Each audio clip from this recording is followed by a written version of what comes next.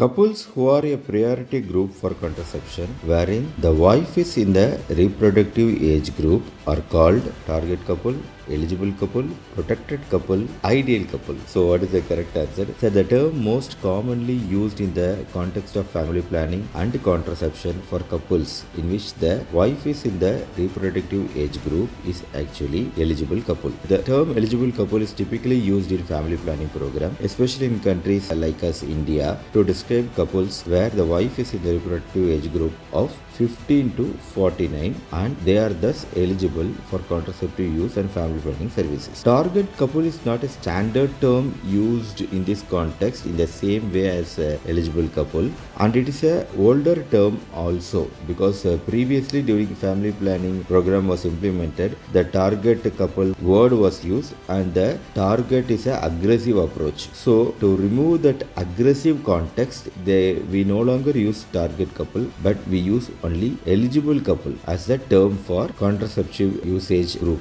So the correct answer is eligible couple.